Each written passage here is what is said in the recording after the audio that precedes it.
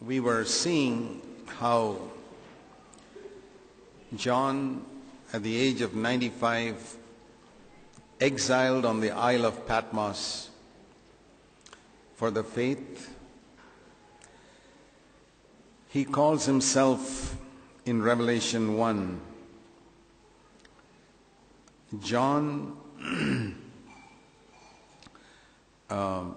in chapter 1, verse 9, your brother and fellow partaker in the tribulation and the kingdom and perseverance which are in Jesus, was on the island called Patmos because of the word of God and the testimony of Jesus.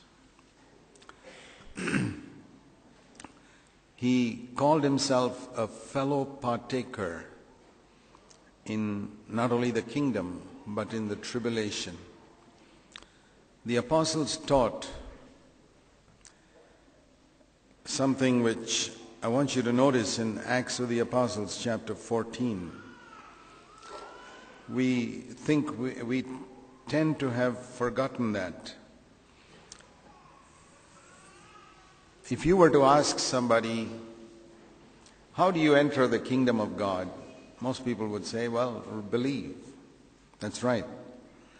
But if you were to ask the apostles, they would say something else. In Acts 14:23, in addition to faith, he said, it says here, they encouraged them, they strengthened the souls of the disciples, Acts 14:22, encouraging them to continue in the faith, saying, through many tribulations we must enter the kingdom of God.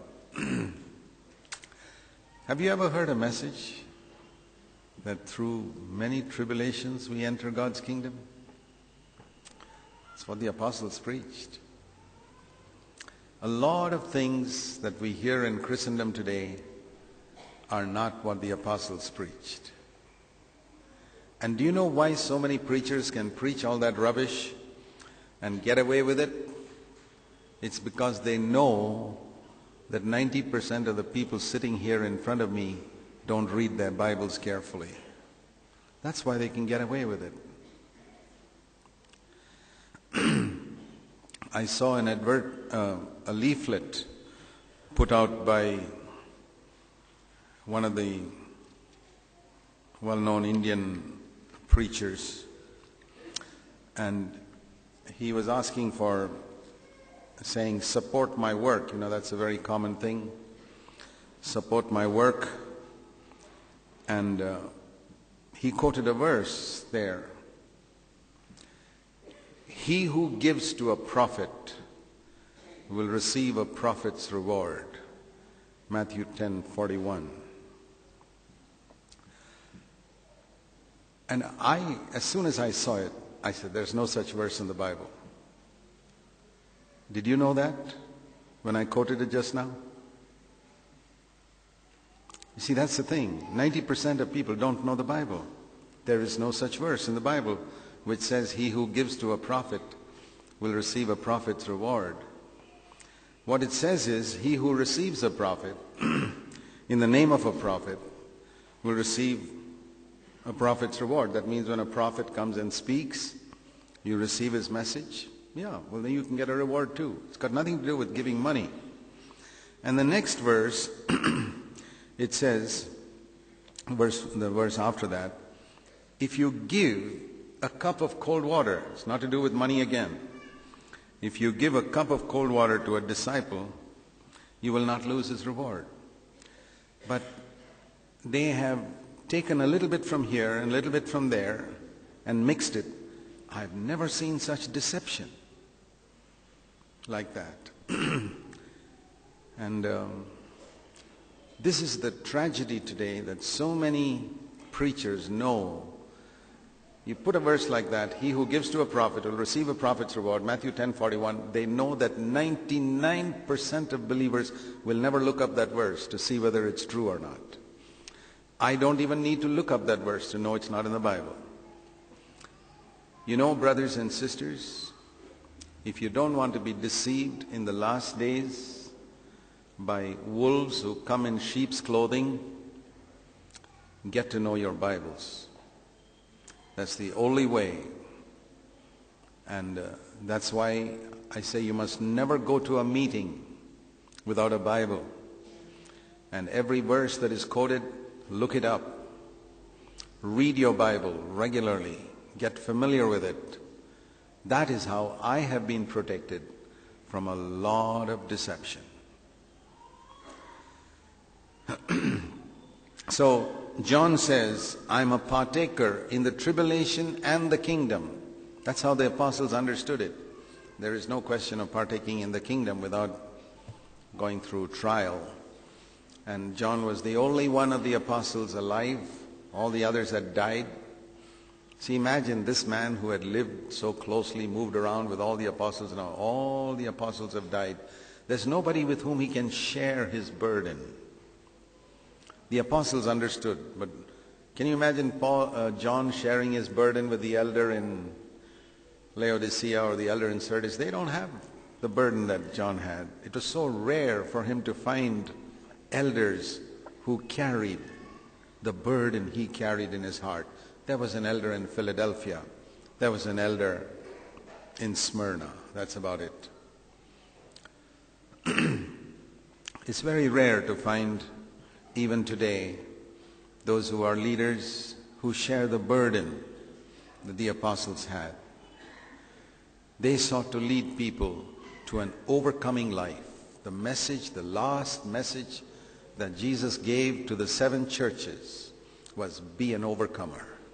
Be an overcomer. What have we got to overcome? Sin and the world. Jesus said to his disciples, in the world you shall have tribulation. John 16:33. But be of good cheer. Don't get discouraged. I have overcome the world. So don't be afraid of tribulation when it comes. And tribulation can take various forms when you seek to live for God's kingdom. You know, if you're living for earthly things, you probably won't have any tribulation. But if you're going to live for heavenly things, tribulation can take various forms. In places like China, it can mean being locked up in jail. And even in some parts of North India, it can mean being beaten up and in some cases being killed. But for us, it hasn't come to most of us here, or almost all of us. We haven't come to that stage of being beaten up or killed. It can be in little things like, because you're faithful to the Lord in your office and you live by heavenly principles, your boss doesn't like it. The world hates anyone who shows them that this world is not everything, but who lives by heavenly principles. And so persecution and tribulation can take small forms in your office, and those are the places where God tests you to see whether you're faithful, to see whether you live by heaven's values or earth's values. Do you know that the Bible begins with man, as soon as he's created, being tested? That's how the Bible begins. As soon as man was created, he was put into a garden and tested. And he failed the test. He failed the test because he chose what was earthly over what was heavenly. Remember that. He chose something which appealed to him. And he rejected the Word of God, which said, don't take that. And throughout the history of man, that has been the temptation. It was with Jesus. He was also tested with something earthly. Food. You need bread. Why don't you think about that? And Jesus said no. Word of God is more important than bread. If Eve had said that to Satan, the Word of God is more important than this earthly thing, she wouldn't have sinned. And if you take that attitude, the Word of God, what God has commanded, is more important than anything earthly, you won't sin either. It's because we take the Word of God lightly that we sin. You know, there's a verse in Ephesians 4:31 which says we must put away all anger. How many of you have taken that one word seriously? Put away all anger. You say it's difficult. Is it possible that God will give us a command which is impossible to fulfill? I took it very seriously.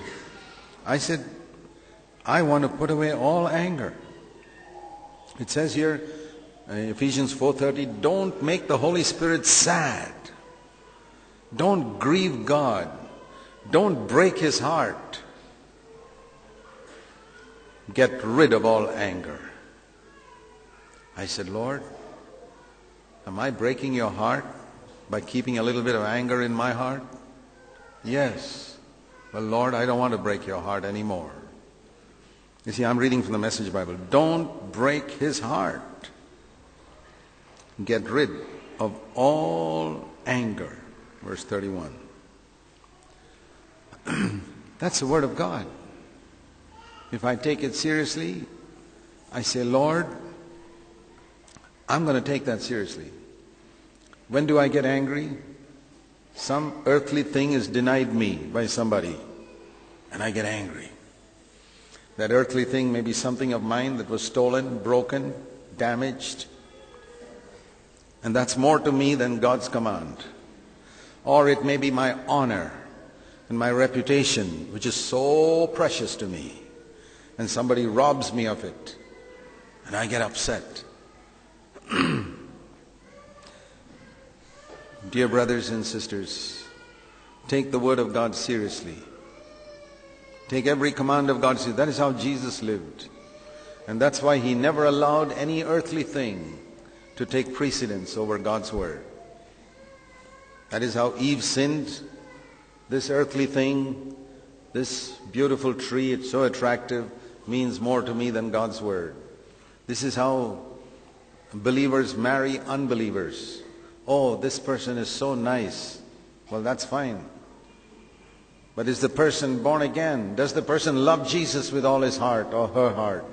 You're not worried about that. You're just worried that you fall in love with somebody. Well, you will reap what you sow. You can't avoid that. If you decide on the basis of, oh, I'm in love with somebody, I couldn't care less for God's Word, which says an unbeliever, you must never marry an unbeliever. You think you're going to get away with it when you despise God's Word like that? No. It's not possible. I mean, you can repent. But I know the number of people who messed up a wonderful life for God that they could have lived because they despised the Word of God. They wanted to satisfy their lust for something earthly. Marriage is an earthly thing. Please remember that. There's no marriage in heaven. Jesus said that. And if marriage means so much to you that you can even despise God's Word, I don't think you should call yourself a Christian. No. Marriage is good. The Bible says that. And it's better to marry than to burn. But I'll tell you this. If you're going to marry an unbeliever, one who doesn't love Jesus with all his heart, you're despising God. There are many things like that. You know why Adam sinned? We know why Eve sinned. Because she chose that earthly thing above the heavenly thing. The heavenly thing was God's command. The earthly thing was this tree. And when she was tempted, I'm sure her conscience told her, come up higher. But the devil said, come down lower. And that's the voice we hear all the time. Come up higher, come down lower. Come on, satisfy your bodily lusts. She decided to come down lower. And all her children have been going down ever since. Adam, why did he sin? The devil didn't come to Adam. No. The devil saw there's no need to come to Adam. This guy loves his wife so much that he will disobey God to please his wife. Are you like that, husbands? Does the devil feel, I don't need to come to this man. This man is so afraid of displeasing his wife that he'll even disobey God. He will disobey God for the sake of peace at home. So the devil didn't come to Adam. He just sent Eve with the fruit. And he knew that if Adam said, no, I'm not going to eat that, there would be a fight. And to avoid the fight, he said, never mind if you disobey God. What does it mean to please your wife? That's something earthly. Do you know the number of Christian husbands who are rejected for God's service because he sees that they are wife pleasers, like Adam? And if you read in Genesis, when the Lord met with Adam, what he told him was, not you ate of the tree. The Lord said to Adam, Genesis 3:17, because you listened to the voice of your wife and not my voice. Your whole life you're going to struggle. The ground is cursed. You won't get fruit from it. You labor hard. Thorns and thistles will come upon it. All because he listened to the voice of his wife. I want to ask you, my brother, sister, is it possible that there's a lack of fruit in your life because you listen to the voice of your wife more than the voice of God sometimes? For the sake of peace at home, you ignore the voice of God. I'll tell you this, peace at home is not as important as peace with God. I remember one brother whom I said, brother, I feel that the one exhortation I have for you is, be the head of your home. And he said, Brother Zach, if I do that, there'll be war at home. I said, fight the war. Win it. If there's a war, there's a war. The battles of the Lord have to be fought. So that we establish very clearly who's the head of the home. Jesus Christ. Not a wife or a husband. Christ is the head. And if, in order to establish the headship of Christ, I have to fight a battle, I fight a battle. I don't fight it with carnal weapons. No. Carnal weapons means yelling and screaming and shouting and calling people names. No. That is to use the devil's weapons. No. We fight with spiritual weapons. We take our position and say, no, God's voice is more important to me than the voice of any of my wife or any of my children. Do you try to please your children and allow a whole lot of things in your home which you know that Jesus would be unhappy with? Ask yourself. Once your children leave home and they go and set up their own home, they can do what they like. But when they are in your home, you need to decide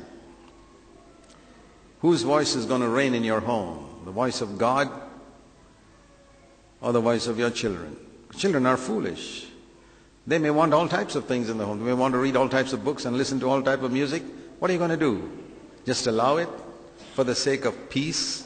You won't have peace. I guarantee you'll have lifelong misery. Is it possible that you can get peace by disobeying God? Impossible. You get peace when you obey God, when you are firm about the things that you know God values. If Jesus Christ were to walk into your home, he must be happy with everything that's going on in your home.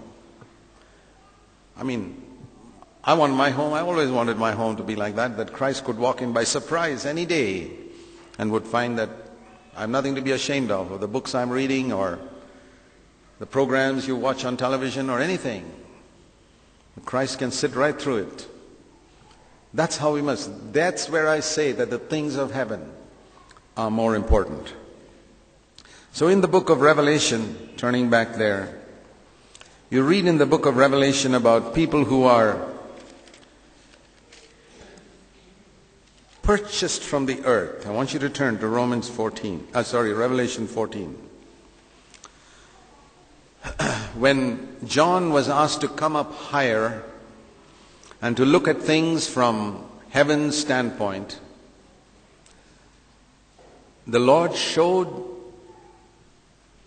John certain people who were overcomers, who were not like the ordinary believers.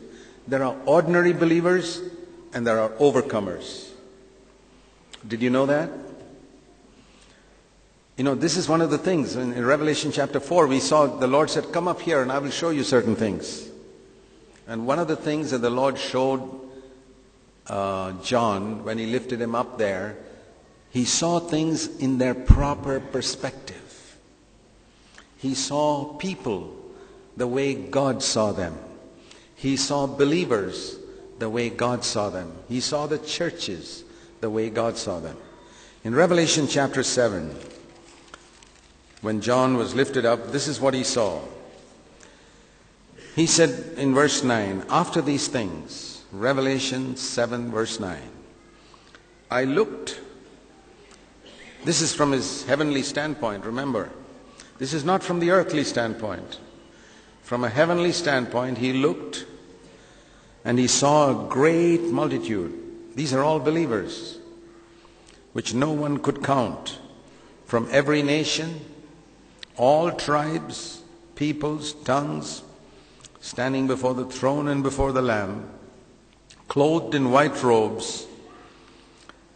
This is obvious, they're all believers. And remember, the number of believers in heaven is going to be such a great number that you cannot even count them. And they will be there from every single nation and every single tribe and every single people and every single language on the face of the earth. But you may say, well, there are some languages where people haven't heard the gospel. That may be true. But if there's one child that has died in that group, there's somebody from that group in heaven. If there's one miscarriage that took place in that group, that child, if there's an abortion that took place, look at the millions of abortions that are taking place in the world from every tribe, the miscarriages. They're going to populate heaven. It doesn't matter what religion they are. They are babies. They are redeemed, justified, exactly like we are justified. You know how you and I are going to go into God's presence? Because Jesus' righteousness has been put to our account. My account is zero. My account is actually minus. But Jesus puts his millions, his righteousness to my account, and I'm accepted before God. Now, can a baby also have a bank account with millions? Why not? The day a baby is born, you can open a bank account in its name and put millions of rupees in its account. Well, that's what God does. I'm accepted before God on the basis of the righteousness of Christ, not my own righteousness. And that baby is also accepted because it never consciously sinned. So, since babies have died in every tribe and tongue and people and nation, there are going to be people from every tribe, tongue and people and nation in heaven. But these babies who died, they're not overcomers. They never overcame anything. They didn't even know what sin was, and they died. I don't want to go to heaven like that. I want to go to heaven as an overcomer. I don't want to say, oh, well, if I go to heaven, it's okay. No, it isn't. It's not okay for me. That's what John saw. So, Revelation 7, he says, they cry out with a loud voice. Verse 10. And what do they say? Our salvation is entirely due to our God who sits on the throne and to the Lamb. That's all we can say. Because of the Father and the Lamb of God who died for my sins, I'm there. And They are people who've been cleansed. Their robes, it says in verse 14, were made white in the blood of the Lamb. That's how they got white robes. Those babies and us. Now, the Lord showed John from this heavenly position, John, I'll show you another group which is much smaller. Those are the overcomers. Here's the big crowd of believers who never overcame. But here's another crowd. In Revelation 14, in the Message Bible, it reads like this: I saw something and it took my breath away. It took my breath away. That means I was so amazed after seeing this crowd of multitudes of people who could only say, Jesus saved us. Here was another crowd.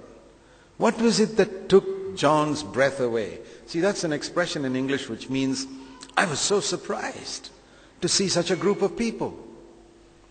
What was it? A number that can be counted. I mean, if you've gone up to even fourth standard, you can count up to 144,000. It's a number that can be counted. And they were standing with Jesus, with the Lamb of God. And these are not people who just say, well, my sins are forgiven. Remember, in Revelation 7, their only testimony is, our robes are washed in the blood of the Lamb. Our salvation is due to God who has been very kind to us. Good. We all start there. But these people went further. They have the name of the Father on their foreheads and the name of Jesus on their foreheads. Name speaks of character in their earthly life. They were bold to confess the name of Jesus. There are very few Christians like that. You know, whenever I see Hindus with their marks of their God upon their foreheads coming to the office with lines, they're not ashamed. They say, that's right, I worship this God. Or the Hindu girls who put the red mark on their foreheads and into their hair, they say, I'm not ashamed. I worship this God. Christians are often ashamed to acknowledge that they belong to Jesus Christ. I remember traveling in a train once from Chennai to Bangalore, and I saw a Muslim family sitting around me, a man and his wife and children, and it was a, Vrindavan, just seats, and he asked his children to move away from that one bench, and on that bench, he spread his mat, and he knelt down on that mat, facing Mecca, and praying. He was not ashamed. I tell you, I was challenged. The Hindus are not ashamed to identify their God. The Muslims are not ashamed to be publicly seen praying. But Christians are so ashamed to be known as disciples of Jesus. And we are the ones who got the true God. Why? Is it because you think they will deny you a promotion? So be it. Let's not have that promotion. I don't want a promotion in my office which I can get if I have to deny Christ. I don't want it. That will never be a blessing to me. I don't want an increment which I have to get at the cost of hiding the fact that I'm a disciple of Jesus. No. I don't want any benefit in this world if the price I have to pay for it is to, deny. See, this is the difference between the spirit of Christ and the spirit of the Antichrist. Notice immediately before this, in chapter 13, it speaks about those who follow the Antichrist. And those who follow the Antichrist are given an option. They say, the Antichrist says, you can either take, chapter 13, verse 16, whether you're small or great or rich or poor, men, freemen or slaves, you got to get the mark of the Antichrist, but you have an option. You can put it on your forehead, or you can put it inside your right hand, where you can fold your hand and nobody will see it. You have an option.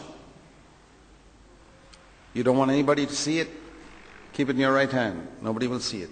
Or you can put it on your forehead. The devil says you can be a secret follower of mine or an open follower of mine. That to have it in your right hand means you're doing things that are wrong, but you don't want anybody to know it. How do you get the mark of the devil on your right hand? Do you do things with your right hand that are sinful? But nobody in the church knows it. You do things with your right hand in private that are sinful. Nobody in the church knows it.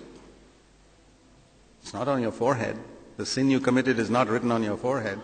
The devil says, no need. It's in your right hand. It could be any type of sin. It could be sexual sin. It could be signing a false statement. It could be anything. And nobody in the church knows it. You come to the church with the mark of the devil on your right hand and nobody knows it. And even when you raise your hands to praise the Lord, nobody knows it. The devil says, I like secret followers. They are my best agents to destroy a church. Then there are others who are open followers of the devil. You know, the Satanists, the people, the immoral people, the people who are leading as people astray with alcohol and dirty movies and all that. They are open followers of the devil. But you may not be like that. You may have the mark of the devil in your right hand. But when it comes to Jesus, he doesn't give you that option. That's the contrast. If you follow the Lamb, it doesn't say you can have the name on the forehead or in your right hand. No, sir. You have to have it on your forehead. That's the only way. These are the overcomers. There are no secret followers of Jesus. It's open. I'm a disciple of Jesus Christ. And in those days, in the early days, if you were a disciple like that, you'd usually get thrown to the lions or burnt at the stake. I mean, today we are worried about losing a promotion or an increment. They were thrown to the lions for being open followers of Christ. And something else about this 144,000, it says they sang a new song in verse 3, and no one could learn this song except the 144,000 who had been redeemed from the earth. What does it mean to be redeemed from the earth, redeemed from earthly things? They allowed the Holy Spirit to lift them up higher. See, when God created Adam, he made Adam of the same dust that the animals are made of. The cows and the dogs and the pigs. Their body is made of the same dust that you and I are made of. He took the dust and made a man, it says. But he breathed into that man a spirit, so that man became a living soul. So man now became one who had a body made of dust that pulled him down to the earth, and who had a spirit that pulled him up to heaven. And in between is the soul. So the man is a soul, a living soul, with a spirit pulling him up towards heavenly things, and a body pulling him down towards earthly things. And in his soul, he decides which of these two pulls he's going to respond to. That is temptation. Temptation is this pull. That's how Eve faced it. She stood before the tree, and the dust part of her was drawn to the dust in the tree. That was also made of dust. Is the dust part of us that is drawn to pretty faces. You know what a pretty girl is? A particular arrangement of molecules, if you know chemistry. That's all. A certain arrangement of molecules. And you are drawn to this particular arrangement of molecules. And there's another voice in your spirit which says, That's not your wife. You're not supposed to be looking at her. You decide in that moment whether you are going to be drawn to the things of earth or the Lord says, come up higher. In every temptation, you definitely hear a voice saying, come up higher. But you may not respond to it. And if you don't respond to it, we remain in this low ground forever and ever and ever. No matter how much knowledge we accumulate, even at the end of this conference, you can understand all about heavenly things and never get anywhere. It's the same with money and all the attractive things that money can get. I'll tell you something. Money is a wonderful servant, but a terrible master. The point is not how much money you earn. That's not the point. The point is that money your servant or your master? You can be a poor man and money may be your master. Or you can be a rich man. It's like one man has got one servant in his house, another man's got 20 servants in his house. But he makes all those 20 servants serve him. That's okay. But this man's only got one servant in his house, a poor man, and that servant runs the house. It's not a question of how much money you have. It's not a question of how much you earn. You can have 20 servants, you can have 50 servants. The point is, do they run your house or do you run them? Can you honestly say, money is my servant, it'll never be my master? Then you are free. You're redeemed from the earth.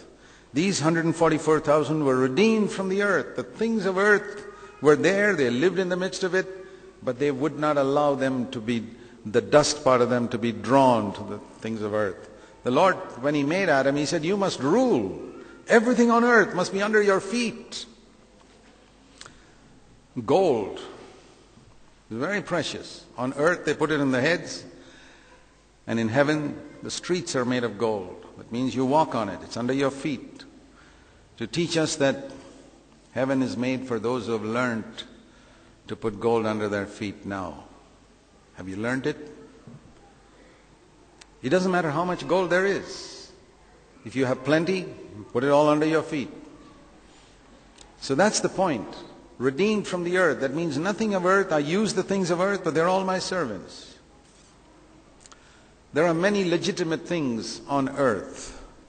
I don't believe there's anything sinful about living a comfortable life. But if you become a slave to any of those things, then you can't really be a disciple of Jesus. The problem is not the things. The problem is, are they controlling you or are they your servants? If you say, I cannot live without this, something earthly, you're wrong. The only person we cannot live without is Christ. If I have Him, whether I have the things of earth or don't have things of earth, it's the same. That's the position we must take. There was a great saint of God called Madame Guyon. She understood this so well. She wrote a song which we sometimes sing, which says, there is no place on earth which is more attractive to me than another. That is a true disciple of Jesus. I don't have any.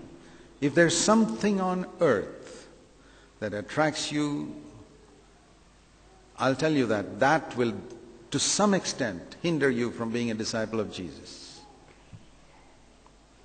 It may not be something sinful. It may be something good. You know, Abraham had 2 sons in the beginning. One was Ishmael, born out of sin. You know, I would say he committed adultery with his maidservant and got a child called Ishmael, born in sin.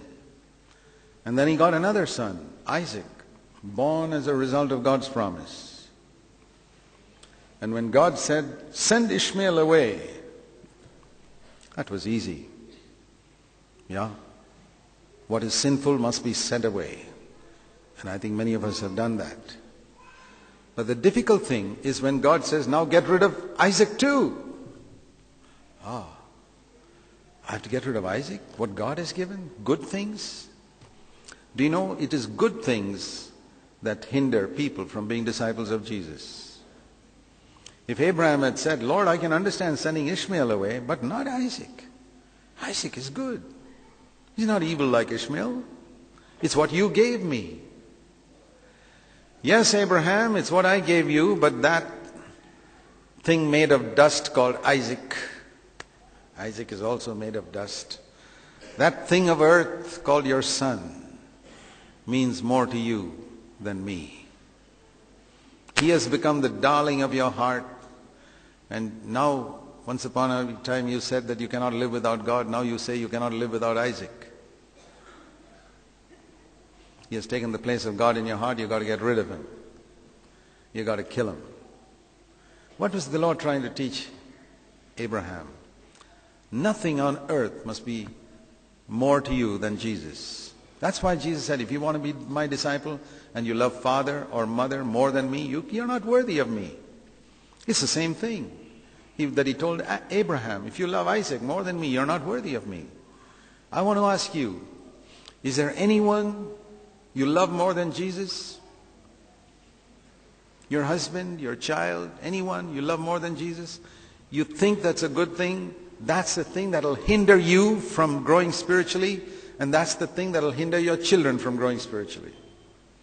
I never want to love my children more than I love Jesus Christ. I never want to love my wife more than I love Jesus Christ, and I never want my wife to love me more than she loves Jesus Christ.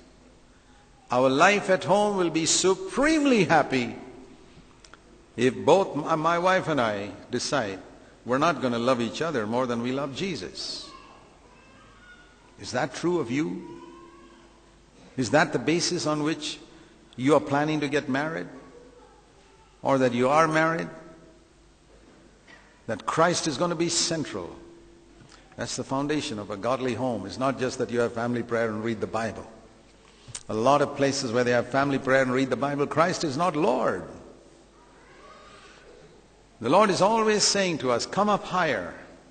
Make me first in your life. Do you think that'll make your home unhappy? Far from it.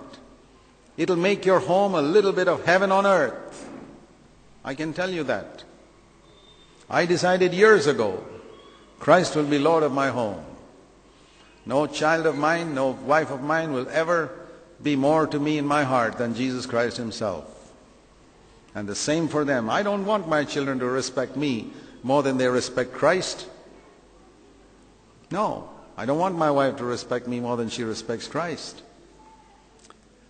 So that's the thing that came to Abraham. And where Abraham offered up Isaac, it's in a place called Mount Moriah. And we read later on in 2 Chronicles chapter 3 verse 1 that was the spot at which God said the temple must be built. There is one place where the house of God was built in the Old Testament, the place where a man decided that God is going to be more important to me than anything earthly. Do you want the church to be built in your locality? Well, he's got to find a man who's like that, who says the things of heaven are going to be more to me than anything of earth, even the good things of earth. See, we can enjoy the good things of earth, but when we say, I cannot live without it, then there's something wrong. Did God want to take away Isaac from Abraham? No. But he wanted Abraham to be detached from Isaac. That's all. He doesn't want to take away all the good things you have. No. I tell you, he's given me a lot of good things in my life. But God is my witness. I'm not attached to any of them. If he takes them away one day, I say, the Lord gave, the Lord has taken away, blessed be the name of the Lord. I've often thought about that. Today I live in a house which is fairly comfortable. Supposing the Lord burns it up one day and I have to go and live in a little shack, I tell you, God is my witness. It means nothing to me. No, because these things are my servants. Nothing must be your master. Everything must be your servant. That's the way to come up higher, where the pull of the Spirit becomes more than the pull of dust. The pull of dust is always saying, come down lower, and the devil's saying, that's right. He makes you feel that something of earth is very important. Haven't you seen these advertisements that teach you that you cannot live without this? And you get fooled by the advertisements? Just ask yourself, how did man live for 6,000 years without that? I mean, it's so obvious an answer, but many people don't think of that. Yeah, you can use that, but if that means so much to you, you'll become a slave. What if you buy a washing machine and your wife does something wrong and blows it up? That's a lot of money. What are you going to do? Have a fight? Or laugh it off and say, well, I suppose God didn't want us to have that washing machine. Praise the Lord. The Lord gave, and the Lord has taken away. Blessed be the name of the Lord. And it's not just rich people who can say that. It's a heart attitude. There's nothing wrong in having a washing machine. There's everything wrong in being attached to it. There's nothing wrong in having Isaac in your home. There's everything wrong in being attached to it. The question is not what you have. The question is, what are you attached to? Is there anything of earth that means so much to you that you would even sacrifice God for that? You know, the people who say, Brother Zach, I don't have time to read the Bible. Is that really true? No, my life is so busy. I sometimes feel like telling them, do you want me to pray that God will show you how you can make time in a busy schedule by asking Him to make one of your children sick and admitted in hospital, and you suddenly find you can make time for visits to the hospital and things like that? It's a question of priority. God's Word is not a priority. A sick child in a hospital is a priority. Don't ever say again for the rest of your life, I'm so busy, I don't have time to read the Bible. Say the honest truth. You know, God loves honest people. And if you try to play the fool with God and say, oh God, I don't have time, He said, don't bluff me. You can bluff all your other believers, you can't bluff me. Speak the truth and say, God, reading the Bible is not a priority in my life. That's the truth. Okay. God says, that's fine. At least you're honest now. I'll tell you something. God loves honest people. He'll help you to make it a priority if you acknowledge the real reason. But if you keep playing the spiritual game and say, oh, I don't have time, He'll never help you. Say, Lord, it's not a priority in my life. There are other things which are much more important in my life. Okay? And because we don't, for Jesus, He said, man shall live by every word that proceeds from God's mouth. And I'll tell you what the word proceeds from God's mouth is. Come up higher. Come up higher. Every day you hear it when you face a temptation. And the temptation says, come down lower, and you hear the voice of God saying, come up higher. Listen to that word. Even if you don't read the Bible, you know the principles of the Bible. See, I'm not talking about essentially, the reason why we need to read the Bible is to know the mind of God. And once we know the mind of God, if we can understand, this is more important, to listen to the voice of God than to yield to the pulls of my flesh. You can become a spiritual man. This is temptation, the two voices, your spirit saying come up higher and the voice of your body saying come down lower. And if you're not more spiritual than you are today, it's because you've responded to that other voice saying come down lower so often. And if somebody else is 10 times more spiritual than you, it's not because he got some special gift or something. It's because he made a number of decisions where he responded to the voice that said come up higher, higher, higher. And so he's somewhere and you're down here. Both of you had faced exactly the same temptations. So that's the thing. You know, if the devil can make you realize that something on earth is very great, you can't do without it, See, that was what he tried to convince Eve in the Garden of Eden. Eve, you just can't live without this. You don't know what you're missing. You got to have this.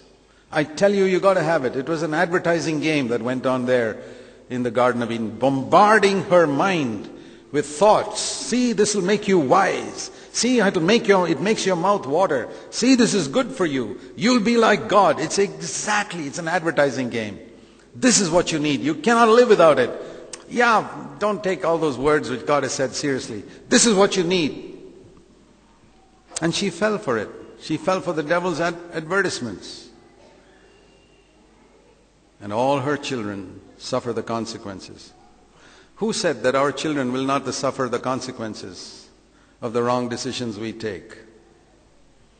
Is that true when you look around the world?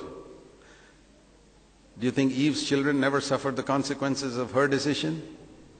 Do you think a drunken father, his children don't suffer the consequences of his drunkenness? And a God-fearing father, don't you think his children receive the benefits of his fear of God? We make our children suffer, or we lead our children to God. It means so much. Our children are born with Adam's sin. They didn't commit sin. They are born with it. Yeah, there are certain consequences. But because Jesus has died, we can be freed from all those things. If the devil can make you feel that something on earth is so important, he's got you. He's convinced the whole world that sex is so essential that you cannot live without it. You know what I have meditated on many times? I'll tell you reverently, honestly. I say, Lord Jesus, you were tempted so many times in the sexual area. The pressure must have been so great on you when you were 17, 18, 19, 20, 21, and you resisted it. You know how the pressure gets relieved in the sexual area when you yield to it. Oh, okay, it's over. Then you confess your sin and ask God to forgive you. But he never yielded. Not once. I say, Lord, what an example. I want to follow you. How much he was tempted year after year after year. Who said sex is absolutely essential? Jesus and Paul proved it was not. If the devil can tell you that plenty of money is absolutely essential. We need money to live, sure. Jesus needed it. Paul needed it. We need money to buy our food so that we don't depend on others, etc. But if the devil can succeed in convincing you that you'll be happy only if you have plenty of it, he's got you. I tell you, he's got you. If you can make it your servant and say, Lord, whether you give me plenty or little, these are going to be my servants. Whether I have one servant or 500 servants, money will be my servant. It'll always be under my feet. I will never let it rule me. I will never let it make me lose my temper or get anxious or any such thing. I will never lose my joy because I lose money. I will never let my joy be increased because I got money. Then you know it's your servant. That's one of the things I decided. I say, Lord, I remember years ago, many years ago, somebody gave me a gift, some money, somewhere. And, it was not to save me from starvation. I had enough. But somebody gave me a gift. And the Lord asked me, are you happy? I said, Lord, I'm ashamed to say I am.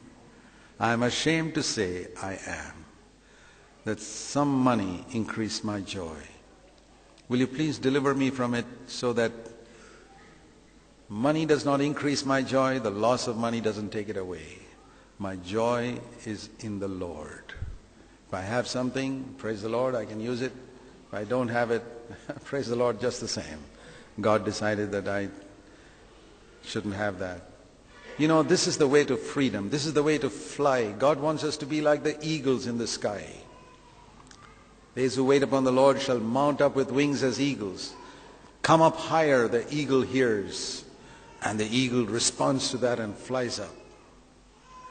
But if you want to get those wings, you have to listen to the voice of God and detach yourself from these chains that tie you down to earth.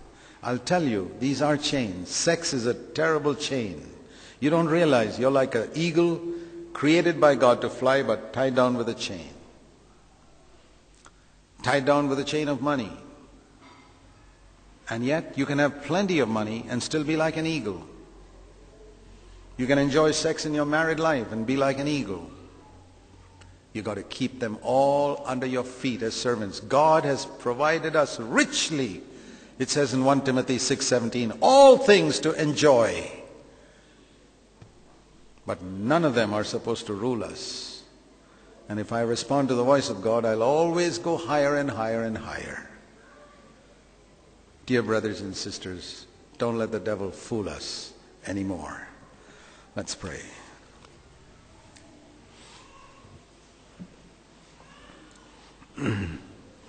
While our heads are bowed in prayer, let's respond to whatever the Lord spoke to us today. His yoke is easy, His burden is light. Whatever He tells us is for our good. He doesn't want you to give up your job. He doesn't want you to close down your bank account and give it all to the church. No. He says you can keep everything, but make them all your servants. Don't let anything on earth rule you anymore. Make everything your servant. Keep everything under your feet. Let Christ alone be your head. That's what He says. He has given us richly everything to enjoy. Enjoy it. But you'll enjoy it to the maximum if you make Christ your head and don't let any of those other things sit on your head anymore. He hasn't called us to be hermits or sannyasis who live in a forest. He's given us many good things to enjoy. But make them all your servants. Heavenly Father, help us, we pray. In Jesus' name.